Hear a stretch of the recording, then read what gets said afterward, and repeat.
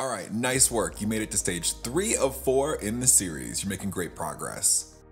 This stage is usually the most fun, at least I have the most fun with it, and one of the more challenging because you really get into the weeds of thinking through your perceived level of skills and your perceived forecasted degree of importance for each competency that will impact your career over the next 1 to 3 years. You can predict the future, right? While you might not be a fortune teller, this competency sorts activity will help you with prioritizing your strength and development areas. If you are willing to be honest about what's in front of you and how you hope to grow and advance your career. So, what is a competency sort and how will this all work? In a few moments, you will get a virtual demo of the sorting process, but first, a few details about the activity. In this competency sort, you will be shown the 10 UC system-wide core competency ABCs and their definitions on 2 Google Sheet tabs. The first tab is your competency sort for your perceived skill level. So the way that you perceive the level of your skill. The second tab is your competency sort for your perceived level of importance for that skill. So you'll do the first sort about your perceived skill level, and the second sort is going to be your perceived level of importance for those competencies. Really thinking 1 to 3 years down the road. You will sort competencies into 3 categories on both of those sheets. And we're going to take you through those steps, so hang with us. You will sort the competencies into 3 categories on the 2 sheets. Let's jump into the demo so you can learn how to do this in real time. Go ahead and click the card sort link in part 3, section 3 of your development and planning guide. And that's the plan section. Okay, you want to start with your skill tab, tab 1. Across the top, row 2, you have instructions to help you along the way. You will notice 3 categories: lowest, middle, highest. You will also notice the 10 system-wide core competencies in row 3 in those boxes, and also in row 7 and below near the bottom of the sheets. You can click on the competencies to get their quick definitions for a refresher around those areas at the bottom of the sheets. You might have also noticed those competency boxes floating in row 3. Those are movable. So what we're going to do, you will click and then slowly click again to drag those 10 competencies into the 3 categories. Sometimes when you do a quick double click, it takes you to a drawing panel. So it's a click and then another click versus click, click. So you'll get the hang of it in short order. Now, this is a forced sort, meaning you will need to have an exact number in the 3 categories. Move 3 competencies into your lowest. Move 4 competencies into your middle, and move 3 competencies into your highest. Again, for this sort, we are sorting for your perceived current skill level for the 10 competencies. When thinking about your skill level for all 10 competencies, which 3 do you think fall into your highest skill bucket? Which 4 fall into your middle skill bucket? And which 3 fall into your lowest skill bucket when compared to the others? Remember, this is for you, by you, so be honest. No one will see this except for you, and by grouping your competencies in this way, you will be able to start an honest and transformative conversation about development with yourself. Once you are finished with the skill sort, jump to the importance tab for your second sort. This time, it's still a forced sort, but with different categories and sorting criteria.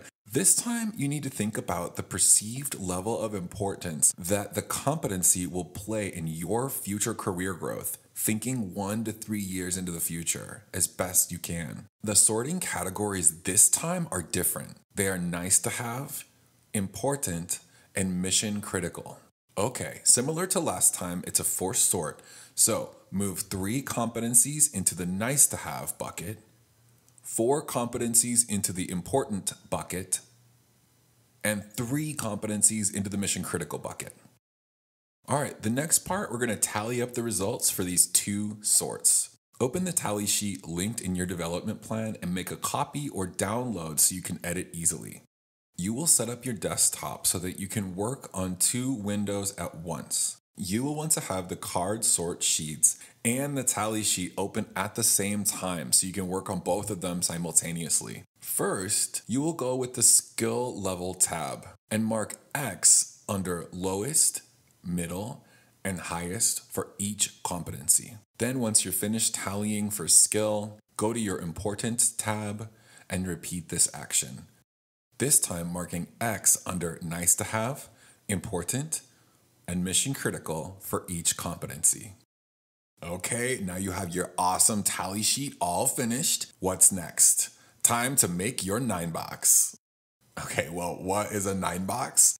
The 9-box model, also known as the 9-box grid, is a tool used to analyze, display, and compare performance and potential. In this case, we're using it to compare your self-perceived current skill and the competencies that you will need to successfully reach your career goals. This user-friendly performance map is a talent management tool that helps HR and managers effectively identify leaders and strategically prepare employees for future roles. This time, you want to have your tally sheet open and your 9-box grid open at the same time. So you can go into your development plan and open the 9-box grid. You want to be able to work with both of these documents simultaneously. You will notice that the 9-box has, you guessed it, 9 boxes. Moving horizontally across the top, going left to right, you will notice skill level and lowest, middle, and highest categories. Headed vertically from the bottom to the top, you will notice importance and the nice to have, important, and mission critical categories. Okay, so this is just like plotting points on a graph. Don't worry, this is easy and fun to see where things land. For each competency, review the categories you chose for both your perceived skill level and your perceived level of importance, so those first and second sorts. Let's play this out with an example. Let's say for change agility, you placed the competency in the highest skill category and the mission critical category for importance. Where do you think that competency should be placed in your 9-box? Let's see. Yes, the top right. Why? So the highest skill and mission critical. Okay, let's try another one. For problem solving, you chose lowest for skill level and nice to have for perceived level of importance, thinking 1 to 3 years down the line. Where do you think problem solving should be typed? Yes, that's right. The bottom left, where the category states lowest skill and nice to have importance. So you'll repeat this action, plotting all these points on the graph, putting the competencies in their respective 9 boxes until all competencies are plotted in your 9-box grid. All right, on to 9-box analysis. Looks beautiful, right? You might be thinking, okay, well, now what? Take a few moments to recognize where each competency landed. Now that you have this sort of 3D way of thinking about where you want to grow, not just thinking about your current level of skill or your current perceived level of importance for that skill, but also thinking 1 to 3 years into the future. Really thinking, to get where I want to go 1 to 3 years from now, from this very moment, what do I need to stop, start, and continue tomorrow or soon? Do less of, more of, keep on doing what you're doing, etc. Let's start with the top right, that highest level of skill and mission critical on the perceived importance scale. You might want to choose 1 or 2 to highlight here because this is the area that you cannot lose sight. What's the translation? You perceive yourself as doing well here, and the competency is of utmost importance. Keep doing what you are doing and begin to capitalize to strengthen even further. Did you have anything in your top left box? The lowest skill and mission critical box. If a competency shows up for you there, this is a great sign to prioritize your development on 1 or 2 of these. Let's say nothing fell into this category. Let's say that you had some competencies show up in the top middle box, middle skill level, and mission critical. This is another area to consider for prioritizing your skill building. Let's say you have a competency or two in the highest skill and nice to have box. If you have more than a few here, you could start thinking about closing the gap on alignment between the skills that you are bringing to the table and the appropriate level of importance for the role you have now or the role that you want in the future. Remember, what got us where we are is not always what we need to move forward. These are competencies you should keep mindful of course. And if you are leading projects or teams, you might consider delegating to other staff who are hoping to grow in those areas.